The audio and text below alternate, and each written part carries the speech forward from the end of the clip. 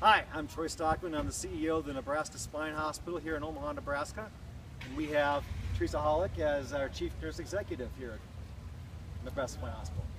We are here to accept the ALS Ice Bucket Challenge, and we would like to challenge the other CEOs and CNEs of the other hospitals to do the same. I also would challenge Cory Kruger with the Surgical Care Affiliates. I want to challenge Mike Leatherman, CEO of the Nebraska Spine Center, and Tim Schnack, who is the Chief Financial Officer for CHI Health Emmanuel.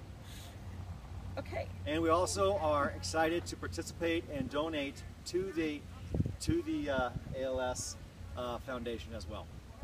Okay. Okay. Ready? Here we go. No. Ah! Oh! Go for it. Ah!